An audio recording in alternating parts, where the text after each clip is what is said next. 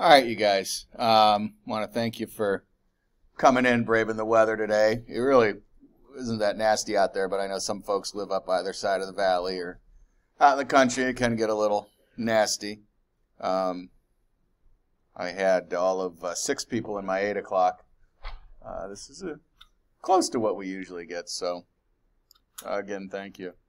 I want to start by talking about Tuesday's lecture, and I'm not exactly apologizing for it, but it was kind of crazy. It was all over the place, and I couldn't figure out why I would have wrote a PowerPoint that poorly. That had talked about one thing for a slide or two, and then changed gears and talked about something else for a slide or two, and then again and again and again and again, and I was thinking about it and thinking about it, and I finally had a little time to look at it this morning, and what I really ended up looking at is chapter 4 in the book, and I think I see the problem. I can't fit too much of it on the screen here, but what chapter 4 does is attempts to talk about the organisms in their physical environment, all right? And so what it was really doing was trying to talk about all the different ways that Mother Earth can mess with or occasionally enhance life on the planet. And as such, it looks like it is just all over the place. So it started off with the stuff we did before the tests with the different nutrient cycles, all right? And then it went into the incoming solar radiation. So I thought, oh, okay, we're going to have a nice conversation about this. And then remember, we switched gears like a slide or two later. Why? Because, well, then it starts talking about the atmosphere, but only for 3 pages. And then it starts talking about the ocean and the ocean currents. And yes, it is all related, but at a way higher level than we get to in this class. And then there's actually a conversation about weather and climate, which I have an entire PowerPoint on the weather. Don't get me wrong, I could talk for 2.5 lecture classes on the weather, but the book gives it 4 pages. And it's just way too much stuff for one chapter. Again, I get where they're going with it, but... And then they throw in earthquakes and volcanoes at the very end, because why not? So I'm giving up on chapter 4, is basically what I'm getting at here. Not that, like I said, not that Tuesday was a complete wash. What we talked about, and, you're still responsible for a handful of things out of it that were pertinent, especially our conversation about the seasons, okay? And I told you guys about that. That's very easily quizzable. But all that stuff with the different circulation patterns and stuff like that, when we get a little closer to test time, I'll help you sort through that as to what we need to worry about and what we don't, okay? So I'm not even going through the rest of that PowerPoint. It was my point, okay? We are going to, though, is because one of the things it does touch upon is El Nino and La Nina, and since lately we've been affected by those, I do have a couple videos that I typically show in a different class that I want to take a little bit of time and watch those, and then we're just going to move on, all right? So I got to grab an audio cable here real quick. Should be one here.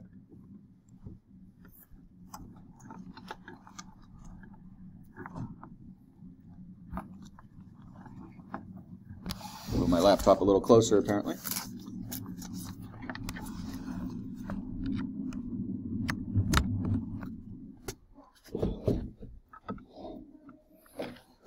All right, shoot.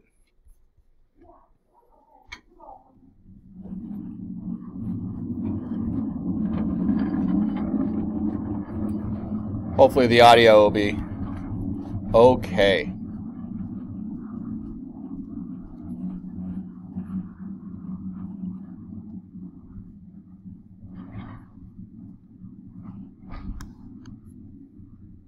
Excuse me, would you mind taking a picture of us? Oh, no problem. Thanks. Ooh, yes, problem. You need Verizon. Get the new iPhone 15 Pro with tons of storage, so you can take all the pics. Trade in any iPhone in any condition and get iPhone 15 Pro and iPad and Apple Watch SE all on us. Only on Verizon. A natural force of nature unlike any other. El Nino is capable of unleashing a fury of climate changes and natural disasters that span from Alaska all the way to South America and beyond. What causes El Nino, and how are we affected by it? El Nino is not a storm, but rather a weather phenomenon in the Pacific Ocean. During an El Nino, the surface water temperature warms up, leading to complex weather patterns. South American fishermen in the 19th century, describing warmer waters during Christmas time, coined the name El Nino, Spanish for the Blessed Child. Nowadays, when sea surface temperatures in the equatorial Pacific Ocean rise 0.5 degrees Celsius over their historic average for 3 consecutive months, and once atmospheric conditions and rainfall patterns shift accordingly, scientists officially declare an El Nino. An El Nino event takes place about every 2 to 7 years. Normal east to west trade winds over the Pacific weaken, and warm water that normally travels westward is now moving toward the east. Moisture then rises into the air, and the effects of El Nino are felt throughout the Americas. In the ocean, warm water pushes colder water downward, blocking the important upwelling of nutrient-rich waters from the bottom. This causes some marine life to migrate to colder waters. Animals that normally feed on this sea life suffer, and fisheries throughout Central and South America suffer too. But El Nino's most noticeable repercussions are felt on land. In the western United States and Central and South America, the warm air and moisture lead to increased storms, rainfall, floods, loss of life and property, and the increase of some vector-borne diseases like malaria, even in places where they don't normally occur. In Southeast Asia and Australia, the opposite takes place. These areas suffer from drought, wildfires, and colder ocean waters. In 1997 and 98, the world experienced the biggest El Nino in recorded history.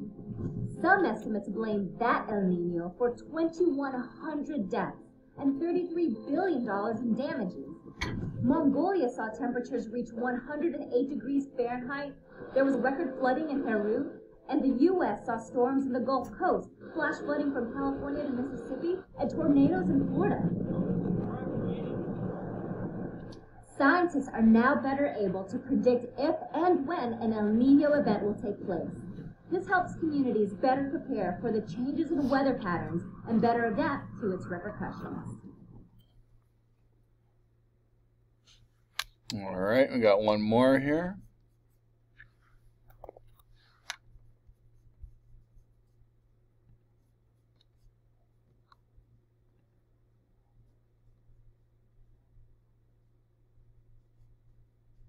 Actually, two more.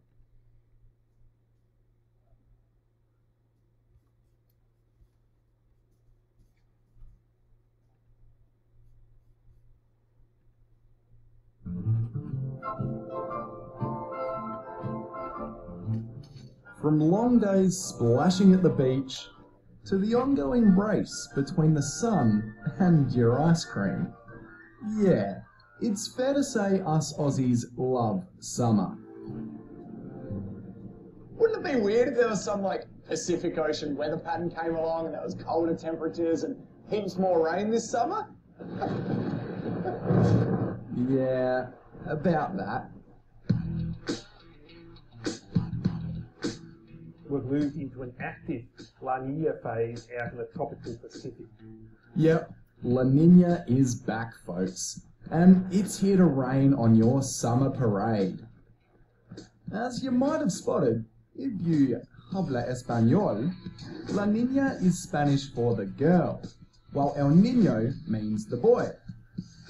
They're opposite ends of something called ENSO, or El Nino Southern Oscillation. And it's all got to do with what happens out in the Pacific and how it affects weather here.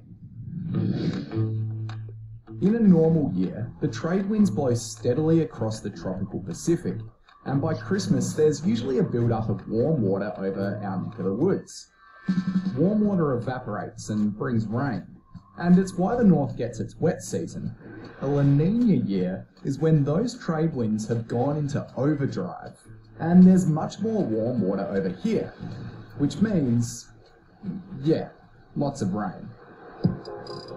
Typically, La Nina brings more rainfall, particularly across northern Australia and into eastern Australia as well. And as that wets up the soils, it does increase the risk of flooding whenever we get a big rainfall event. The last time we were in La Nina, back in 2010 to 2012, it was the wettest 2-year period in Australia's history. And it brought with it some pretty hectic storms, cyclones, and flooding. Pretty unreal, eh? The water would just come up so quick, like it's just risen. But every La Nina is different, and the weather experts say this one could be a little milder. While floods are always a possibility, some are hoping this La Nina will mean less bushfire risk over summer. And for farmers, the rain is a sight for sore and rather dry eyes. We might get an above average rainfall, which will grow lots of grass and fill all the dams and make it an easier season for us next year. As you probably already know, Australia has been going through one of its worst droughts on record. And some of it has to do with La Nina's hot and dry counterpart, El Nino. El Nino happens when the trade winds over the Pacific get really weak, or even reverse, which means Australia doesn't get its usual share of warm water or rain. Most of our driest and hottest years have coincided with an El Nino. La Nina and El Nino are a natural part of the weather, but while they usually come every 2 to 7 years, we're never really sure when one is around the corner. But experts say we are locked into this drizzly old phase until at least next autumn. So for summer-loving, beach-going Aussies like myself, it might be worth packing an extra brolly for your next trip down the coast.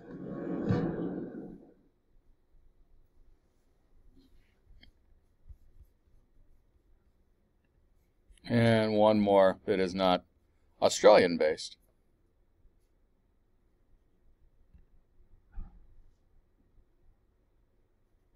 Come on.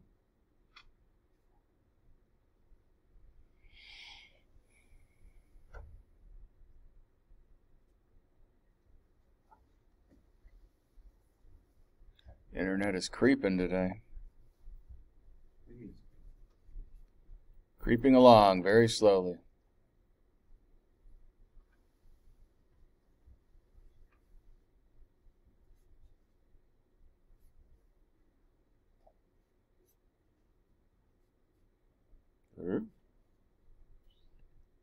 Oh, there it is.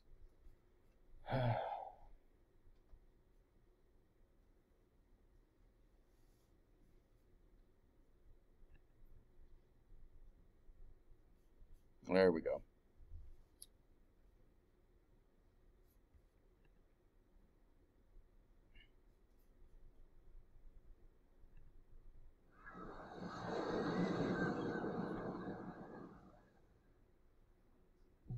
Warmer or colder than average ocean temperatures in one part of the world can influence weather around the globe. Boggles the mind, right? Here's how it works. During normal conditions, trade winds, which blow from east to west, push warm surface waters towards Asia, piling it up in the western Pacific. In some years, though, the trade winds weaken. The warm surface water moves eastward and reduces upwelling of cold water off the coast of South America. Climatologists call this El Nino. Its climate impacts show up mostly in the wintertime over North America. The warmer ocean fuels an intensification and southward shift of the jet stream. This brings flooding to the southern United States and warmer, drier conditions over parts of the Pacific Northwest, northern U.S., and Canada. But eventually, those trade winds pick up again and sometimes become even stronger than normal. When that happens, they blow the warm water back into the western Pacific and restart the upwelling of cool water towards the surface in the eastern Pacific. These strong trade winds are a signature of what is called La Nina, unusually cold conditions in the tropical Pacific that displace the jet stream northward. La Nina can lead to drought in the southern U.S. and cooler temperatures, heavy rains, and flooding in the Pacific Northwest. El Nino and La Nina together are part of a cycle that influences extreme weather and can impact food production, water supply, and even human health. not just in the U.S., but in many parts of the globe.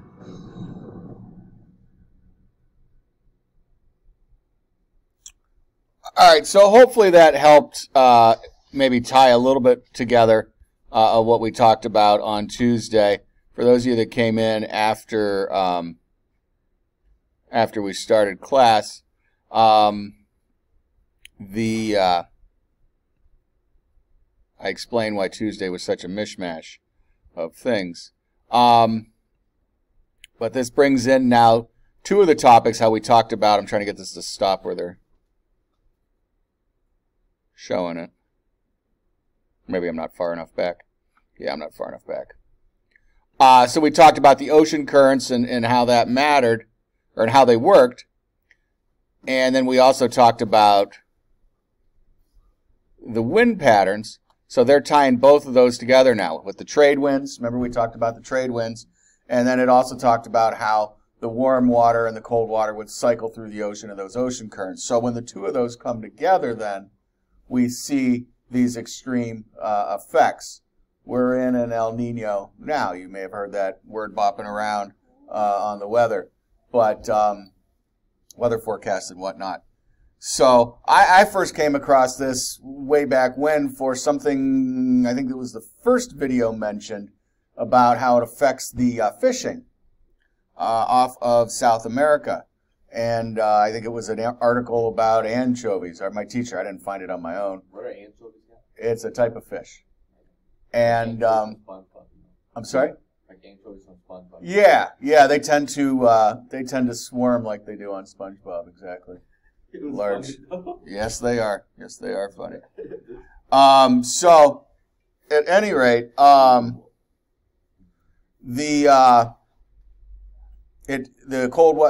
water doesn't turn over right. The proper food isn't there, so the fish migrate out farther. We had the same effect, but for different reason, on the East Coast over the last decade or even longer, maybe. I doubt you guys pay a whole lot of attention to what fish you get at the stores or at restaurants. But it used to be that everything and everywhere was either cod or haddock. All right, then all of a sudden you're going, and then they're trying to sell you orange roughy or something else, and you ask them, you're like, well, what is? Oh, it's a white fish, just like cod, just like this. Don't worry about it. Well, what had happened was that all of the haddock and the cod, for a little while, they thought we had somehow all of a sudden overfished them because the fishermen on the East Coast just weren't pulling in like they used to. So they had to start, selling you other kinds of fish, right? Well, they did a study a couple years later, or somebody tripped over it, as often happens in science, the fact that the cod and the haddock had moved farther out. They like cold water. So close to the shore where the fishermen had been used to living, or been used to fishing, all the fish moved away. So they either had to do it because it takes gas money, right? Just like you in your car, those fishing boats take a lot of gas money and more time. So they either jack up the price of the haddock and the cod in order to get way the hell out where they are now, or they keep serving you other fish. So that's what was going on with that deal. And again, it was related to not to El Nino or La Nina, but how the temperatures in the water can affect the organisms and the food supplies. So, anywho, so back to this here. We've got the trade winds moving the surface waters westward, which allow the cold water to upwell. But when the trade winds are weak, the warm water doesn't move out of the way. The cold water doesn't upwell. You don't get the El Nino. Okay. Well, no, that is the El Nino when the warm water doesn't move away.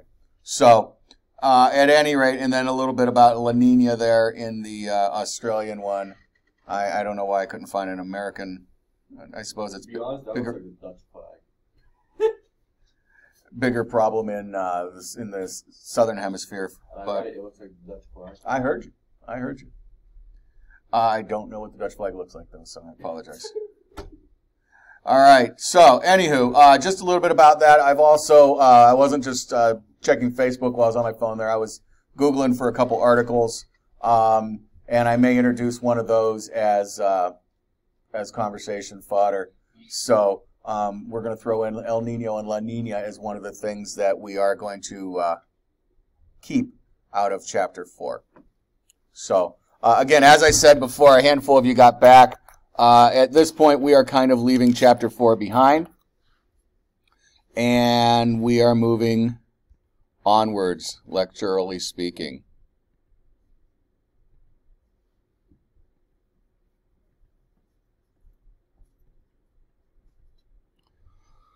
Okay, so next.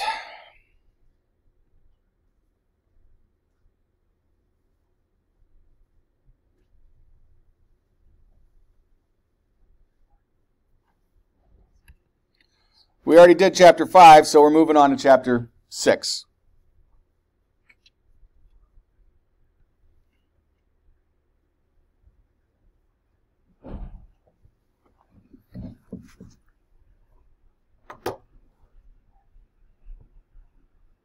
What's terrestrial mean?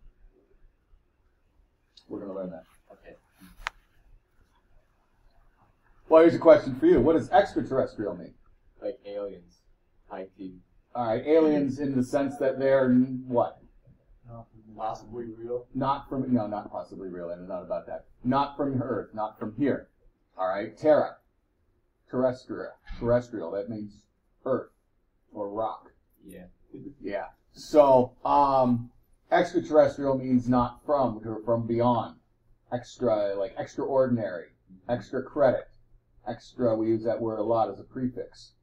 So it means above and beyond. So that's what extraterrestrial means. It's not from here, it's beyond, from beyond here, so on and so forth. So terrestrial, we're talking about the land, basically. And you guys know what ecosystems are, right? Yes. Good. And we know what the planet is. Yes. All right. So we're talking about ecosystems on the surface of the Earth, dry land, so to speak. And this is the first half of Chapter 6. So first new word we need to tackle is biome. Biome. And a biome, I'm just going to read the definition here because I don't really have a better one for you. A large, distinct terrestrial region with similar soil, climate, plants, and animals, regardless of where it occurs in the world. So what we're saying is that you could have a place here on the east coast of North America, and maybe on the east coast, I'm just going to make something randomly up, on the east coast of Africa. And if you have the same or similar soil and climate and plants and animals, well, they would quite possibly be called the same type of biome. Now, you guys should know already that if you have the same kinds of conditions, and they give you certain kinds of plants and animals, that if you find those conditions elsewhere in the world, we've been building up to this all semester, right? If you find those similar conditions elsewhere, you're quite likely to find the same kinds of critters and plants. That's that whole natural selection we were talking about. So it's not an entirely foreign idea, it's just a new vocabulary word for you here. And yeah, you might up until just this moment, and you may until after this class just have called this an environment. Okay? We're going to use the textbook's words. We're going to use the proper word. We're going to call them biomes. But yeah, in the back of your head, you could probably just think of these as, oh, these are 9 different types of environments. So, just a slightly different type of biologist comes up with slightly different vocabulary. Probably getting used to that by now in science. But before we can do that, we need to define a word or two. So let's talk about climate, because climate is different than weather. Weather is your day-to-day stuff. Climate is over a much longer period. And I'm going to wait and see if I have a slide or two about this before I say much more. So what kind of things go into climate? Well, very similar things that you think about when you think about the weather. Okay? Precipitation. Not just what kinds do you tend to get, but how much. You might get a lot. You might get very little. You might only get rain and never see snow. You might only get snow. And that, of course, is affected by the second factor, temperature. We want to remind you that temperature is not just a function of latitude. In other words, how far north or how far south you go from the equator, all right? But also temperature is a function of elevation. We discussed that when we talked about the atmosphere in chapter 4, just on the other day. Point being, you could be in Hawaii, and if you go up high enough on a mountain, you're going to find snow. You're going to need a warm coat. Wait, in Hawaii? Sure, you just need a high enough mountain. All right? Hawaii, that's weird. So, all right, that is what we mean when we refer to the elevation. All right, so yeah, I don't have any more slides on this. Climate, I think they usually throw out, I can't remember if it's 30 or 40 years, is what kind of the amount of time they look at when they want to decide what a climate is, or if climate is changing. All right, big catchphrase nowadays. But that's the difference between weather. Okay, weather is what you usually get on a day-to-day basis. Climate is over decades.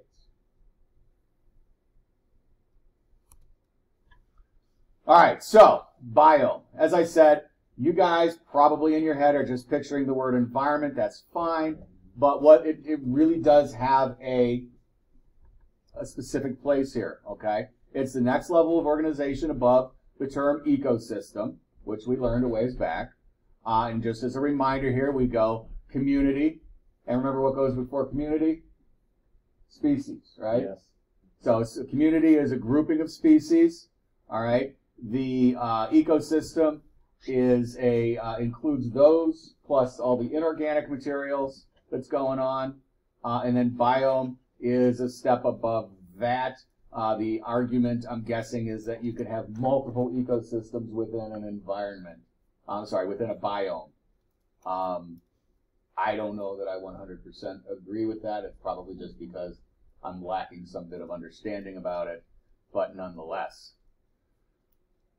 Oh, there we go, second bullet. As such, a biome can have different ecosystems in it. Anywho, we acknowledge 9 major biomes here on the planet Earth. And I do believe we're going to spend the next several slides discussing them. Some of these will be familiar, some of them not. Some of them you'll have heard the word and maybe thought it was something a little different. Regardless. All right, nice pretty color map here. Yes. And we see more than 9 options here. 3, 5, 10. Oh, we see 10, not too many more. One of these we won't be talking about. I'm guessing we won't be talking about mountains with complex zonation. We won't be talking about that one. But tundra, we've heard that word. Boreal forest. You might not have heard of boreal or boreal. Some people pronounce it differently. Temperate deciduous. Temperate rain forests. Temperate grasslands. Chaparral or chaparral. Desert. Dry shrubby. Tropical rainforest. Tropical dry forest. We don't talk about that one. Savanna. Heard that word before. All right. And then mountains with complex zonations. In other words, really confusing mountain ecosystems. We're going to find out. All right. Bear with me. All right. And you see then by the colors there, just a little foreshadowing perhaps of where some of these are. I won't even say that. I said I don't believe I'm going to ever ask you, what region is known for having this kind of climate. There might be a few references here and there, so I'm not going to make that blanket statement. All right, so here's the ones we are going to talk about. As I said, tropical rainforest, temperate grassland, temperate rainforest, boreal forest, chaparral, desert, savanna, tundra, and temperate deciduous forest. And yes, you're absolutely right in guessing that this is at least 9 multiple choice questions on the next test. So, all right. So what these are is a function of the climate primarily. All right. And what we've got are temperature and precipitation as our 2 factors. But this one is also throwing in latitude. That's the third, on the right side of this triangle here. That's the third axis that we're looking at here. They love to make these triangle diagrams in ecology, and they serve a good purpose. I get it. It allows you to compare 3 factors really easily. Instead of just X and Y, we can throw Z in a really easy to understand way. What this is showing us is that depending on where you are or what's going down, one thing may be more important than another thing. One factor may be more important than another factor. It's easiest maybe just to look at the middle one there. All right. Where it says temperate deciduous to temperate grassland to chaparral to temperate desert. The big changer there, because you're more or less at the same temperature, because that's a straight line coming from temperature. You're more or less at the same latitude. So what's actually changing here? What's changing is precipitation as we move from the left to the right, from the temperate deciduous, and we slowly decrease precipitation. You see how we progress through there. All right. Also, the bottom one is fairly easy to understand as well. Again, we're just looking at a decrease in precipitation. But instead of having moderate temperatures, hence the temperate word, we're down at the hot end of the axis. That's the left side. All right. And so we're in hot areas here. So now it's just unfortunately coincident that the word tropics and the word dry happen to meet over there in the bottom right-hand corner, because we don't associate those two together ever, right? Tropics are very wet. But that's just unfortunate wording. That is in no way supposed to imply that the tropics are dry. Well, that is a desert, though. My bad. So it needs to do that because it's a desert, but I don't want you to infer that tropics are wet. Anyhow, aren't wet. I'll just shut up now and change slides before I confuse you even more than you probably weren't. That is probably not what you pictured for a tundra, is it? Yeah, I grew up watching those peppermint patty commercials, all right, when they talked about people strutting across the cool tundra. They were trying to explain how pepperminty and refreshing it was, and they have these people with this wind blowing and trudging through on snowshoes, and maybe you might picture a dog sled or something like that. Yeah, that's not this. There are some parts of the world where we have tundra-type conditions, which we'll explain in a moment, that have plenty of vegetation. It may not be for several months, but it is there. And it does have an opportunity for them to go through their life cycle. The flowering plants need to flower, and they're not going to be there next year, so on and so forth.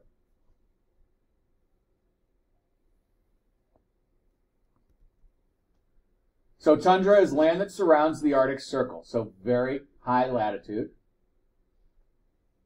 This is our northernmost biome, and we see it in North America, Europe, and Asia, okay? And if you think about a globe, really that's everything that circles up there. Now I'm going to go back to that picture for a minute. We're going to call that a shrub in the lower left-hand corner. But you notice, for the most part, there is not a nice, big, huge tree there anywhere to be seen.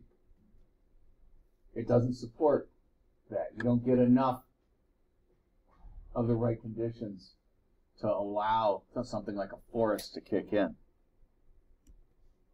So a treeless biome, harsh cold winters, and extremely short summers. but they do still get them, and they can, as you just saw. I picked that picture rather purposely. They can still go through and have a nice summer.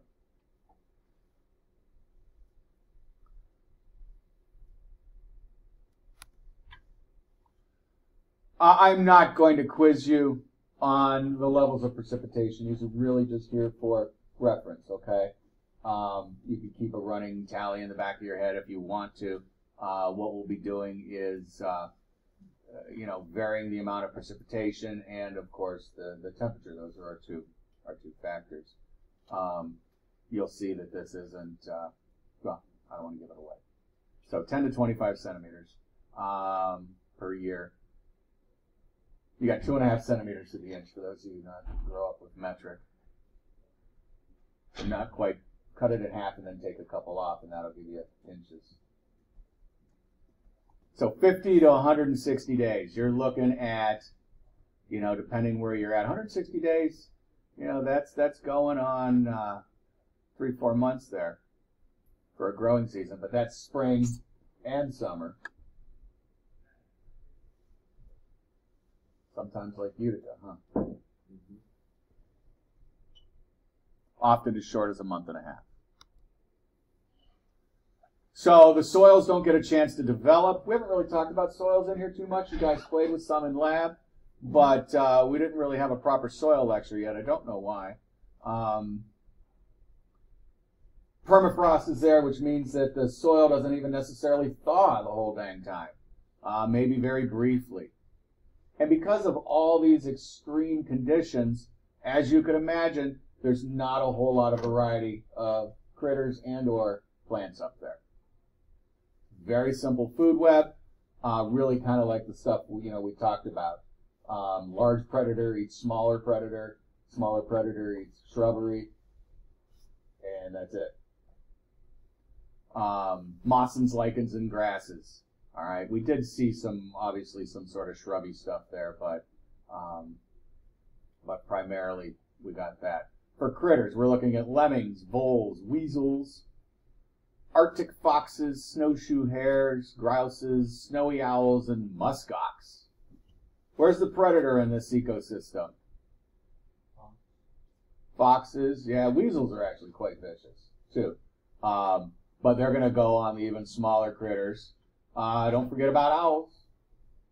Owls love them some mousies. All right. How about that there muskox? What's he going to eat? Yeah, the grasses and the whatnots. Your lemmings and your voles usually are, I don't know if they're 100% insectivores, but around here, that's what they really enjoy. This doesn't list that, but we have to assume there's something for them to eat as well, though, right? So, again, just a handful, nothing really large. The muskox is even kind of surprising. That's a big critter to need. They need a lot of food, and to only get that pretty grassy stuff for a couple months out of the year. They're pretty grumpy the rest of the year. So,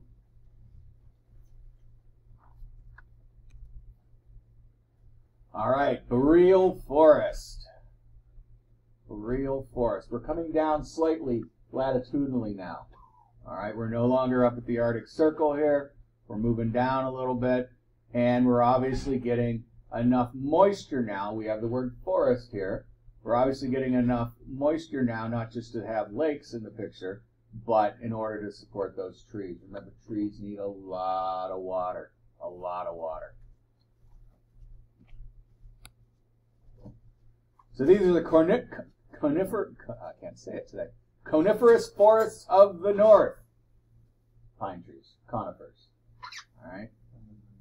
Just south of the tundra, forests of pine, spruce, and fir, which are fairly drought resistant. I don't know why I felt the need to put that in there. Again, North America, Europe, and Asia. So we're circling the globe here, just south of what we were talking about. No southern hemisphere counterpart. There's no land. You got Antarctica and then a whole bunch of ocean, right, till you get to Africa or South America or Australia, really. So we don't have in that latitudinal range. We don't have anything down there.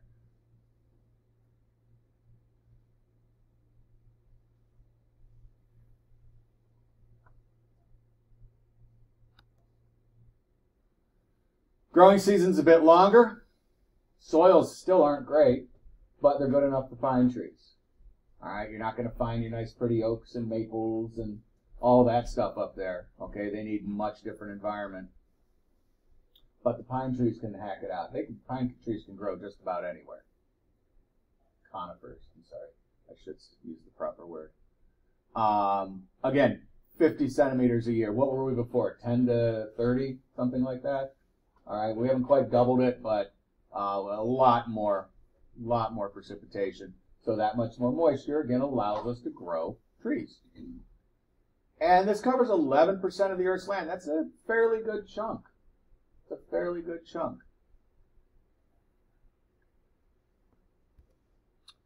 So permafrost is more scattered and a lot deeper, which allows the roots to take place, to set in, which is also important for trees. There's a lot of water up there left over from the Ice Age. And as you see now, we can support much larger organisms. Caribou, wolves, bear, mooses, and then your littler stuff, your rodents, rabbits, lynxes, sables, and minks. We've moved up from weasels. Yes, there's still mousies and whatnot here, don't get me wrong, but I'm trying to show you that we're supporting larger and larger critters. For those of you that don't know, caribou, think reindeer, okay?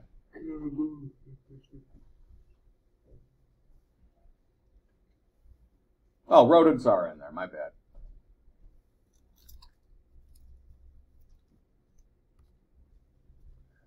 All right, getting even souther now. Look at that, we got ferns and trees. Temperate rainforest. Now remember, temperate means not so warm, not so cold. All right? Temperate's a sciencey word for just right. Very lush, very rich, but this is not your tropical rainforest. This is not what comes to mind when you're talking about Central America, South America, stuff like that, or the Amazon. No, we're still way north.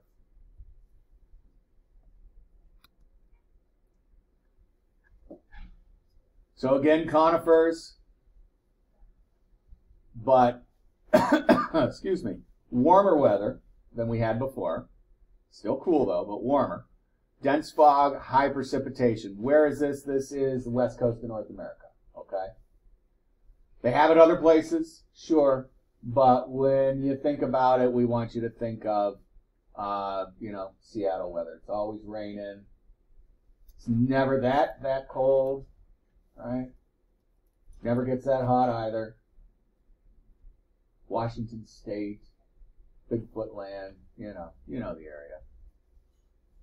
Or at least you've seen it on TV.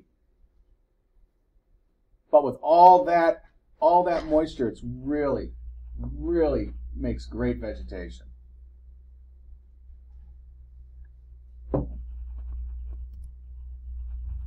Look at that, 127 a year. Remember, we were just at 50. Sure, they get the most of it in the wintertime, and again, depending on elevation, it's still probably rain. There's a lot of mountains there, but there's also a lot of coastline. As we said, the winters are mild, summers are cool. The ocean tends to stabilize temperatures. Large bodies of water in general tend to stabilize temperatures. They take a long time to heat up, but they also take then a long time to cool off. And so what that does is it kind of just keeps things right in the middle. Obviously, we've all been to warm, well, or, you know, maybe not everyone's been, but we've all been to very warm, humid, arguably miserable places, i.e. Florida, by coastline, by the oceans, right? But we're really shifting latitude there. Sorry? What is miserable? Well, it depends what time of the year you go there. If you go there in July, then it's not. You know. But,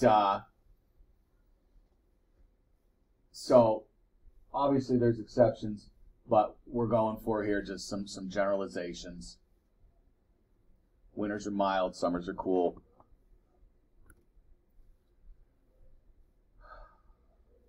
So this is tough for folks to understand. I first learned about it with the rainforest, actually, the tropical rainforest, the one that everybody thinks of when you think of rainforest. They've got really crappy soils because the nutrients never even get a chance to get down in there. They're almost immediately sucked right back up. So we're starting to see that actually here. It's not like here where we live where the leaves can pile up for years and years and years and years and years. And develop some really nice soils. But we see this here, though, again with the poor. Drop needles. Again, if you have a pine tree in your yard, you know that those things really don't ever decay. They take a very long time. And, you know, that's something that's built into them. It makes them a really durable leaf. It's great for that tree, and that's why that tree can survive in so many places. But if you have an area, especially if it's a big enough tree, and you have underneath that pine tree, you know that, yeah, you could rake the pine cones out. Good luck raking the needles. And they really just take forever to break down. Cool climate, animal life, high species richness, and also we got to throw that little knock in there. Very heavily logged. Very few, we have the word old growth forest there a little further up. Very little old growth forest left. We actually have some in New York State. If you've ever gone east, once you get up towards Old Forge and head out towards Speculator and whatnot, heading over to Lake Placid area, there's a stand of old growth forest right in the middle over there. I'd like to think, we stopped by and saw it when we were driving through one time. I'd like to think it looks different. You know, trees is trees is trees, but it just felt a little different. Everything else has been cut, you know, so many times. We showed you on almost opening day all the logging that we did as we moved westward, right? And even the stuff that they planted then has grown and been cut down, and you know, you're on a couple generations later. But there are a few places left that have the old growth. Actually, Green Lake in Syracuse, if you've ever been there, they've got some pretty old stuff there as well. Please put your phone away, or at least on mute during class, sir. Thank you.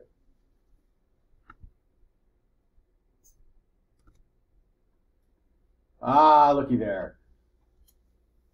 Temperate deciduous. We'll get there. It is. What season might we guess that be? Yeah. So this is what you guys are familiar with, especially if you spent the last 20 some odd years here. So temperate areas, moderate amounts of precipitation. You see we've dialed it back a little bit here. Okay. These are more inland. You get seasons. You got your hot summers, your cold winters. All right. And again, this is what you guys know and presumably love. So what does deciduous mean? All right, we're talking about trees that lose their leaves, that do the fruits and nuts and berries and all that stuff. Things, you know, lose your leaves in fall, get them back in the spring. It's all part of their cycle. Your oak trees, your maple trees, all that stuff. That's deciduous. You do still get pine trees here, don't get me wrong. A lot of times, they're invasive species. We always think about critters as invasive species, but plants can definitely be invasive species. Everybody's favorite one to hate, the Giaco family, we actually, we're a safe zone for them. Dandelions, all right? Dandelions are an invasive species. They were brought over to be a pretty garden plant at some point, apparently, and they broke loose. You drive around down the roads in summertime, all the purple flowers along the side of the road is something called purple loosestrife. Again, another one that just escaped and went bonkers. But pine trees are the same way. And a lot of places where they're going in and trying to restore stuff, what they're doing is cutting the pine out because they grow better, faster, bigger, and then the other stuff doesn't have room to grow. And they're trying to restore these forests to what they probably weren't in a very, very, very long time, but bless their hearts for trying at any rate. So just what you would expect, what you're used to: deer, bear, and a handful of other variety of small animals.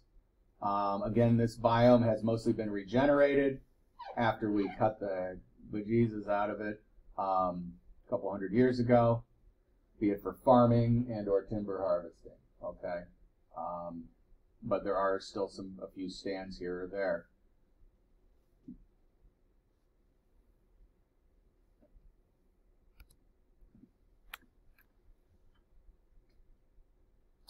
Grasslands.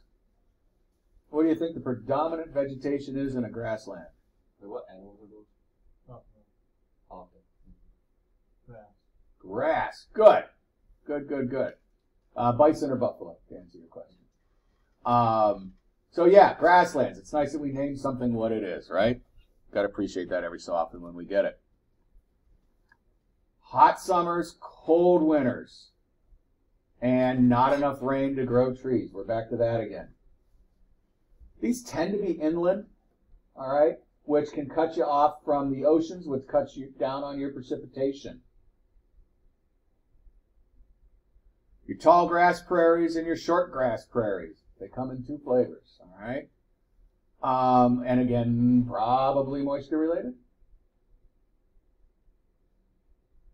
It's funny, I was just going to say when we talk about the grasslands, think Little House on the Prairie, but you guys have probably never seen an episode of Little House on the Prairie. I didn't watch it when I was a kid because it was like, I thought it was boring. But yeah, pioneer days kind of stuff out in there.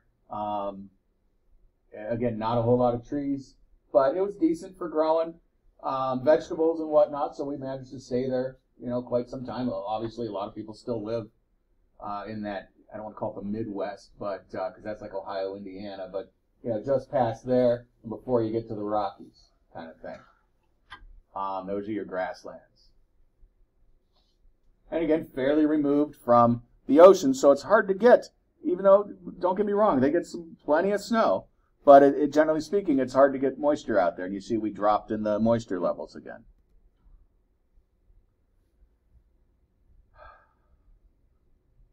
If you pay attention to stuff like what happened to all our buffalo and why don't we have so many antelope and so on and so forth anymore, you probably know that we, got rid of the area that they like to live in.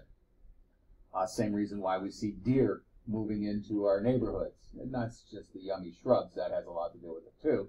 But the woods where they naturally lived in, are getting fewer and fewer, supposedly. So we've definitely taken care of this for them. We got rid of the grasslands. At the very least, we put up fences, right? Bison, sure, we hunted them like crazy, but also it's an environment, a habitat kind of thing. Prairie dogs, etc., still out there in a plenty.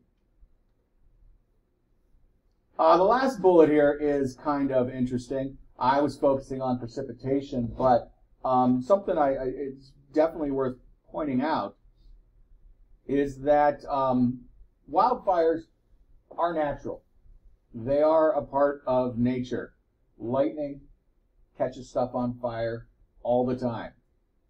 And to the point that some, and I don't know if there's other varieties of trees that do it as well, but I definitely know some pine trees have developed to the point where their pine cones won't even open up until they get scorched.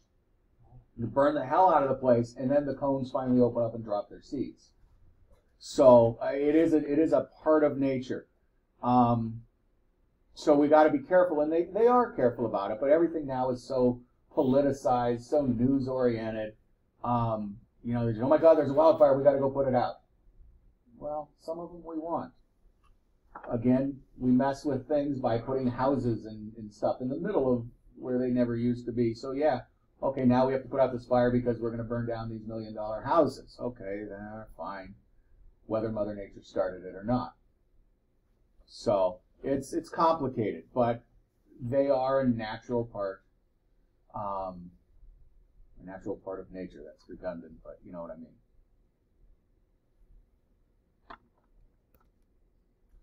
Chaparral, which is Latin for shrubs. No, it isn't, but that's what I want you to think. Is when you think of chaparral, just think of the land of 1,000 shrubs. Okay.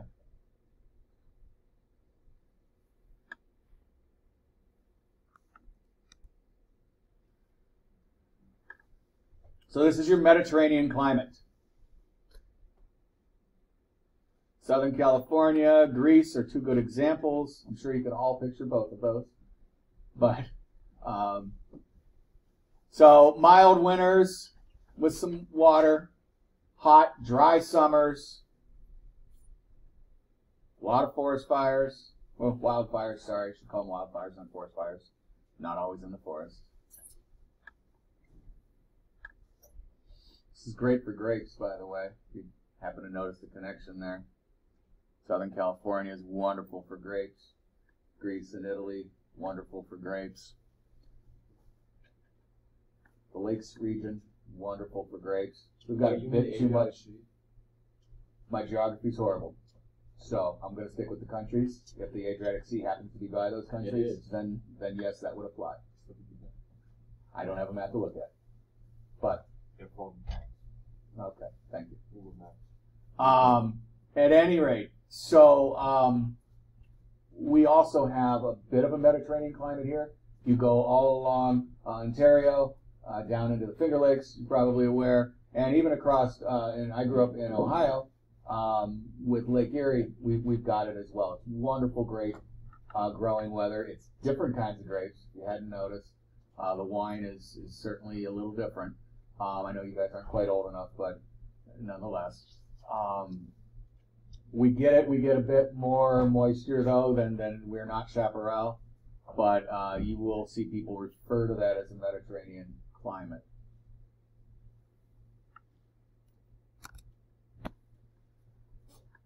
So, as I said, shrubs.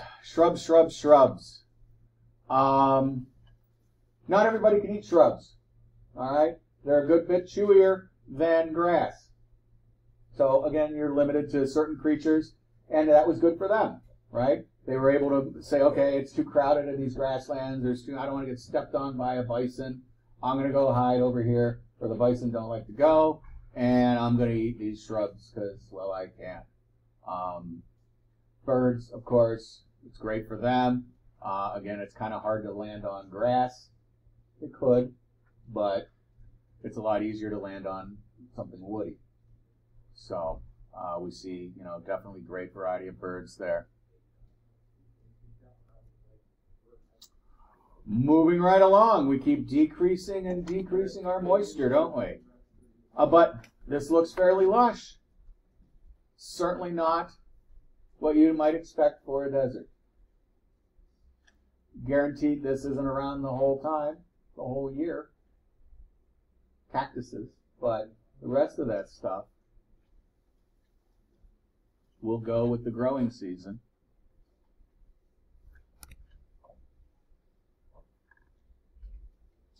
So again, lack of precipitation limits plant growth. We find these in temperate and some subtropical regions. Again, if you get far enough away from the coastline, it can be very hard to get moisture. All right, so if you're even, thinking, oh my gosh, I'm getting really close to the tropics, why isn't it super moist? If you're far enough inland, less than 25 centimeters per year. This is back where we started, right, with the arboreals and the first one that we started with, it jumped my mind now. But tundra, thank you. All right, very little precipitation, but much warmer.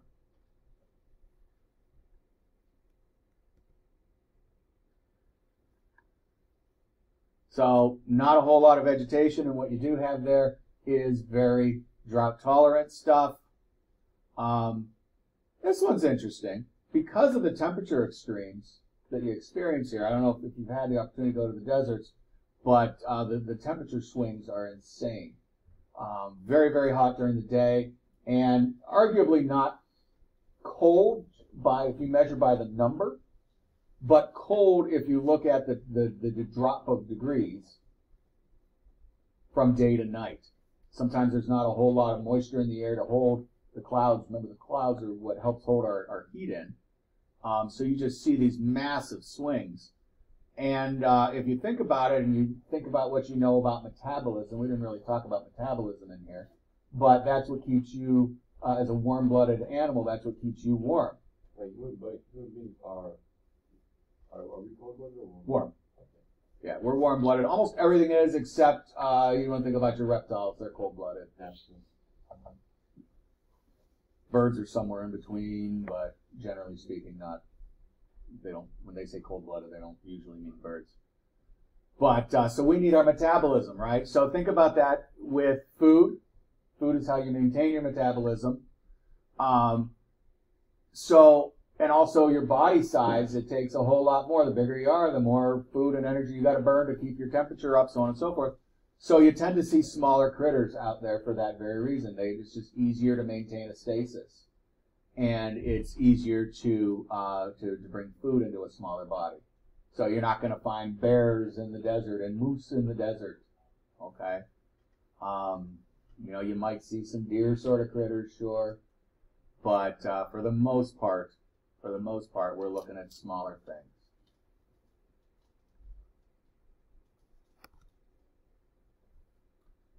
Savannah. Ever since Lion King came out, everybody knows Savannah. But when did the Lion King come out? I don't know, but as long as I've been teaching practically.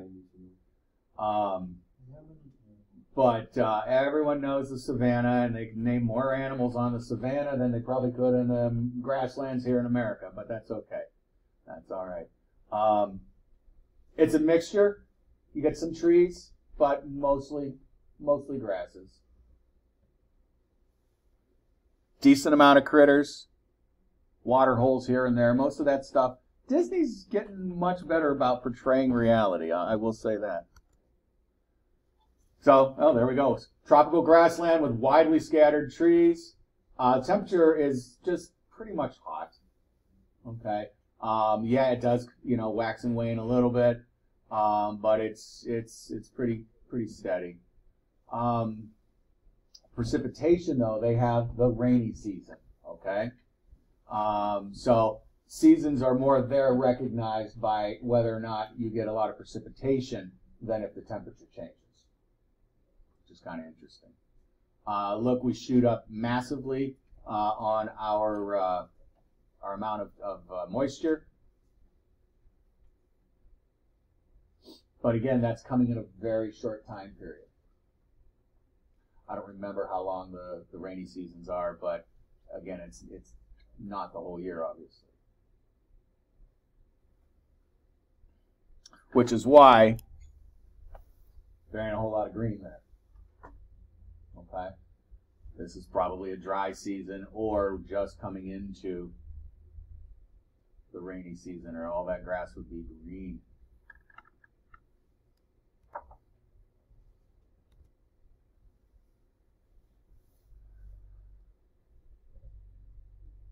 All right, now that this is in food everywhere, how do you say that word with the capital A there?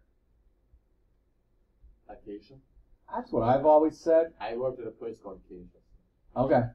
I've heard people say like acai and stuff like that. Turn the C's into S's. But I've always said acacia, but apparently that isn't how you pronounce it, I guess. I don't know. Acacia Hold on. anymore. Now I'm going to look it up. All right. Herds of hooved animals. All right. And because there's tons of herds of hooved animals, we've got plenty of predators to eat them. So you got your lions, your hyenas. Your hyenas, I kind of thought were scavengers, but they are scavengers. I thought so, but They do hunt sometimes. yeah, I guess they get hungry enough they can't find something. But yeah, so whatever the lions leave behind, the hyenas come in. Again, just think about the food chain. We talked about all those trophic levels. Some lions eat hyenas. Well, I'm sure they could. I think they prefer the hooved animals, but I'm sure the nice antelope tastes better than hyena. But there are hyenas It's in... acacia. It is acacia. But Okay. there are hyenas in Viking, right? Yeah, I believe so. Yeah, they're the... Well, I'll tell whomever then that they've been saying this. Maybe I'm thinking of a different thing that's out nowadays. It's in the smoothies and the bowls and whatever. The acai bowls? Yes, that. That's not the same word here? Oh, see, I'm old. I don't know. A-C-A-I. Wait, say that again? That's pretty dang close. You see my confusion. Wait, say that again? Acai. That's the word I was thinking of. Acai. Is it a grain? Acai bowls. It's a grain? Or what is it? I have no idea. It's a fruit bowl. It's fruit? Okay. I only sell it, and I know I've mispronounced it because my son always corrects me, and my daughter. LOL. So I was thinking that was acai. So that is acacia. Good. Good. Acai. All right. And it's a fruit. Well, we'll Google that one next. But, so anywho, so Savannah is exactly what you guys imagined, okay? And again, for once, we have the media to thank for that. Tropical rainforest. All right. When you think lush, when you think biodiversity, this is probably what comes to mind. Okay. And again, when I was growing up, 80s into the 90s, everything was save the rainforest this, save the rainforest that. And I'm not saying that in a poo-poo kind of thing. The deal is that we have, because of a lot of the challenges that this environment provides, we have explored so little of it. And we know so very little of it. And they're just worried about what we're getting rid of before we even know it's there, kind of thing. Also, of course, yeah, sure, there's all those systems and cycles that we need it for. But a lot of it is the whole biodiversity thing. Okay, because again, the more opportunities you have, the more niches you have, and these guys provide a lot, the species richness just grows logarithmically. It's insane. So warm and moist, lush. Primarily equatorial. All right, look at the precipitation. Good Lord. Okay. But again, hardly any of it makes it into the soil. You're not really going to go there and tap, wells for groundwater. It goes right back up into those trees. And the constant mist and so on and so forth. Again, Hollywood does a pretty decent job of portraying this area. Huh? Will that make the soil very deep? It is, and that's exactly what I was saying. So not only the moisture never gets down there, but when the leaves and fruit and all the poop from all the critters that traditionally would help build a soil somewhere around here, because there's so much vegetation there, it just never makes it down in. It gets broken down and absorbed right back up. So yeah, the soils are garbage there, but it's not an oxymoron exactly, but it's. When do the trees start falling? Huh? When do the trees start falling down? They have different roots to accommodate for it. Yeah, because you're not going to have super deep roots because there's nothing down there to feed on. So they've got a lot of the wide splayed, and that's possibly why it's really easy for us to go in and clear cut them. Pretty easy to knock down. But yeah, totally. The trees would have different root systems. So yeah, ancient, nutrient-poor soil. Nutrients are all tied up in the vegetation. 3 distinct canopy levels. I don't know if I have a slide about that one or not. What we're saying is that is a vertical zonation. Okay. And this is, again, picture, like the trees where there's mosses and stuff growing in the trees themselves. The trees become an ecosystem. Not just the trees are part of an ecosystem. They're places where organisms possibly live out their entire lives, be they plant or animals. This is where we get the mostest of the reptiles and the amphibians, and Lord knows the bugs. It's just amazing there. And then, of course, stuff that eats that to some extent, but you're not going to get, your large predators. Certainly not going to get large herbivores going through there. There's often just not enough room. Yes, sir. Would you be able to put dirt on top of the trees and see if you can make a new ecosystem on top of the trees? I think that's possible. I suppose you could. I don't know if you need to. It's doing fairly well enough on its own. But you get a lot of mosses and stuff that span the branches and stuff. It sort of accommodates the same thing. And even in like the nooks and crannies of the branches where stuff can accumulate, even that, not too horribly big, but can be, the size of your palm, can certainly be an ecosystem in and of itself. So, yeah, they take care of themselves if we let them be. But I'm sure somebody out there, some entrepreneur, is trying to do something better. We always want to help in quotes, but... Okay, so we do talk about the canopy layers here. The topmost is the tree crowns. Not a whole lot lives up there. And I think that's another famous movie scene. Somebody finally gets like to the top and looks out over they climb to the top of the tree and they look out over that hole. Looks like you're a little tiny guy standing on a head of broccoli, right? And it's just green all around you. But there's not a whole lot of life up there. The middle, where it's just branches and leaves and stuff, is fairly good. The forest floor itself, okay, we talked a little bit about ferns earlier. Ferns are great for being able to grow with not a lot of direct sunlight. You'll oftentimes, again, if you have you're in a pine forest or whatever, or just any forest, you're quite likely to see ferns in there. But there's many others, many others. You see here, and I'm not sure where they got this statistic from, 2 to 3% of the sunlight that's hitting the crowns is making it down to the forest floor there. Okay, so just a tiny amount of sunlight. Yet they still grow some great plants. All right. So we have burned through the different types of biomes that we want to focus on. Again, your book might mention a couple more. If I didn't talk about them in here, I'm not going to ask you about them on the test, okay? So when you are studying for test number 3, which won't be too horribly long from now, worry about these. When we come back for our next lecture, we're going to talk about the same idea, but water. All right, all the different aquatic biomes. And guess what? They don't call them biomes when they're in the water. I don't know why, but they don't. They have another word for it.